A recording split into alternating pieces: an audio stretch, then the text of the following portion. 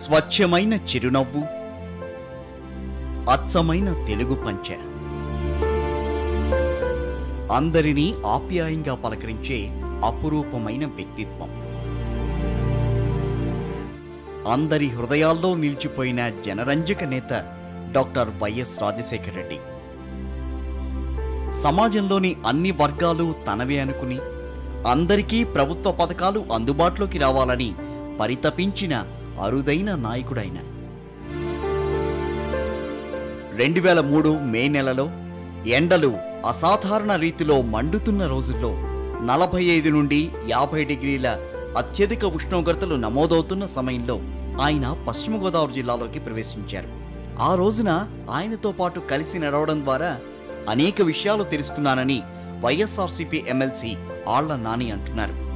జంగారెడ్డిగూడెం ఏరియాలో నడుస్తున్నప్పుడు పామాయిల్కి సంబంధించిన రైతులు, పొగాకు రైతులకి, ప్యాడీ రైతులకి మొత్తం అందరికీ ఇచ్చినటువంటి ఏ ఒక్క హామీ కూడా నెరవేర్చినటువంటి ముఖ్యమంత్రి నాయకుడు చంద్రబాబు నాయుడు అయితే, పాదయాత్ర సమయంలో ఇచ్చినటువంటి అతి పవిత్రమైనటువంటి కార్యక్రమంగా భావించినటువంటి రాజశేఖర రెడ్డి గారు ఆయన పాదయాత్ర సమయంలో ఇచ్చినటువంటి ప్రతి హామీని, ఆఖరికి ఉద్యోగస్తులకు కూడా ఇచ్చినటువంటి ప్రతి హామీని కూడా నిలబెట్టినటువంటి మహానాయకుడు రాజశేఖర రెడ్డి గారు. ఆ పాదయాత్రను ఆదర్శంగా తీసుకునే ఇప్పుడు జగన్మోహన్ రెడ్డి గారు చేసేటువంటి ఈ పాదయాత్ర కూడా ప్రజలందరూ కూడా ఆనాడు రాజశేఖర రెడ్డి గారు చేసినటువంటి పాదయాత్రను చంద్రబాబు నాయుడు చేస్తున్నప్పుడు ఎవరూ కూడా గుర్తుకు తెచ్చుకోలేదు. కానీ ఇప్పుడు జగన్మోహన్ రెడ్డి గారు చేస్తున్నటువంటి పాదయాత్రను మళ్ళీ ఆనాడు రాజశేఖర రెడ్డి గారు చేసినటువంటి పాదయాత్రతో పోలుస్తున్నారు, సంతోషపడతా ఉన్నారు. మళ్ళీ మాకు రాజన్నరాజ్యం రాబోతా ఉందని నమ్ముతా ఉన్నారు. వైఎస్ఆర్ ప్రజాప్రస్థాన పాదయాత్ర 2003లో మే నెల 12న చింతలపూడి మండలం గురుభట్లగూడెం వద్ద పశ్చిమ గోదావరి జిల్లాలోని మెట్ట ప్రాంతంలోకి ప్రవేశించింది. పూర్తిగా మెట్ట ప్రాంతంలో సాగిన పాదయాత్రలో నేరుగా రైతులు, రైతు కూలీలతో మమైకమై వారి కష్టాలు తెలుసుకున్నారు డాక్టర్ వైఎస్ రాజశేఖర రెడ్డి.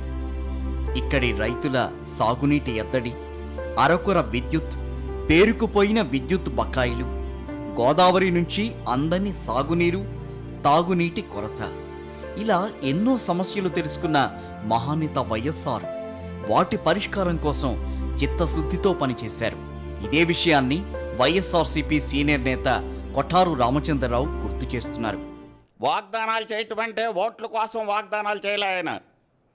కేవలం పేద ప్రజల యొక్క కష్టాలు చూసి చెలించిపోయి వాళ్ళకి ఏం కావాలి, నిరుపేదలైనటువంటి మహిళలకు ఏం కావాలి, వృద్ధులకి ఏం కావాలి, వితంతువులకి ఏం కావాలి, వాళ్ళు రైతులకి ఏం కావాలి, అట్లా ఆయన ఒక్కొక్క వర్గాన్ని వాళ్ళ దగ్గరికి వెళ్ళి అడిగి వాళ్ళ కష్టాలను తెలుసుకుని వాళ్ళకు కావలసినటువంటి అన్నీ కూడా డైరీలో నమోదు చేసుకుని ముఖ్యమంత్రి అయిన మరు నిమిషంలోనే మరి పూర్తిగా విద్యుత్ మాఫీ చేయటమే కాకుండా ఆయన అంతకుముందు ఉన్నటువంటి బకాయిలను కూడా పూర్తిగా రద్దు చేసినటువంటి ఘనత ఒక్క రాజశేఖర రెడ్డి గారికి మాత్రమే దక్కుతుంది. ఎందుకనంటే ఆ రోజు చంద్రబాబు నాయుడు గారు మాట్లాడారు, ఉచిత విద్యుత్ అంటే బట్టలు ఆరేసుకోవాలి ఆ తీగల మీద, నువ్వు ఎక్కడి నుంచి తీసుకొచ్చి కరెంట్ ఇస్తావని చెప్పేసి మాట్లాడాడు ఆయన. ప్రజల కష్టాలు తెలుసుకోవడానికి, వాటి పరిష్కారానికి వైఎస్ రాజశేఖర రెడ్డి ఎంతో నిజాయితీతో పనిచేశారని నాడు పాదయాత్రలో వైఎస్ఆర్ను కలుసుకున్న మాజీ సర్పంచి పొల్నాటి బాబ్జీ అంటున్నారు. సాగునీరు కోసం ఎత్తిపోతల పథకాలు ఏవి కూడా అప్పట్లో లేవు.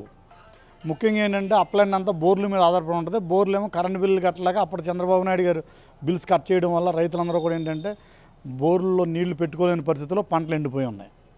రైతు ఒకవైపు నుంచి అప్పుల బాధలో ఊరిపోయి ఉన్నాడు.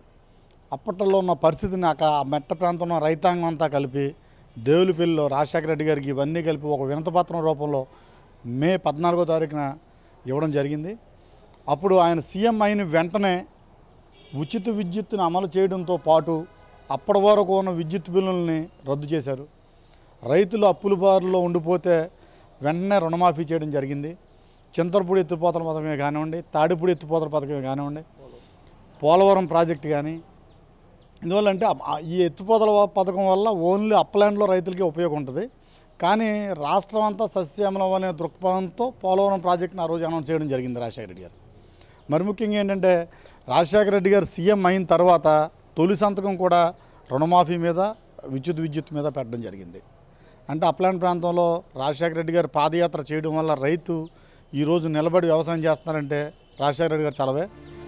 వైఎస్ఆర్ ప్రజాప్రస్థానాన్ని, వైఎస్ షర్మిల మరో ప్రజాప్రస్థానాన్ని అక్కున చేర్చుకున్న పశ్చిమ గోదావరి జిల్లా ఇప్పుడు వైఎస్ జగన్ ప్రజా సంకల్ప యాత్ర కోసం అదే ప్రేమతో, అదే ఆప్యాయతతో ఎదురు చూస్తోంది.